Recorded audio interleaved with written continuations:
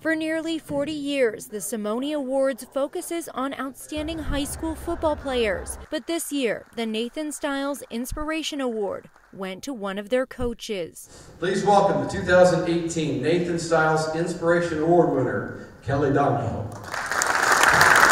Since August, Blue Springs football coach Kelly Donahoe has been fighting cancer in his abdomen. I'm very blessed to have a very treatable cancer, so I'm very optimistic that things are going to be great.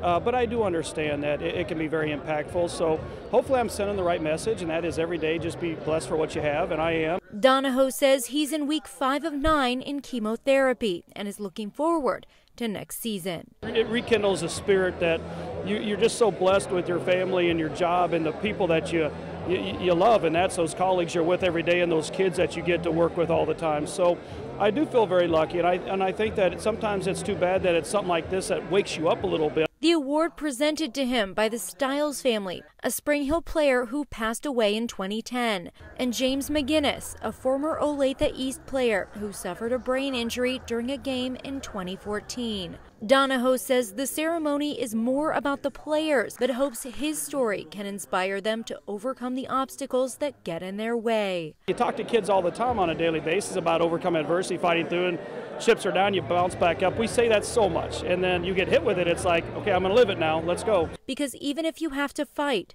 Donahoe says it's more than worth it. I've always felt like I appreciated stuff, but it's not until you get hit with something like this that you truly do look back and you feel like I'm pretty darn blessed. Sheree Honeycutt, Fox 4 News.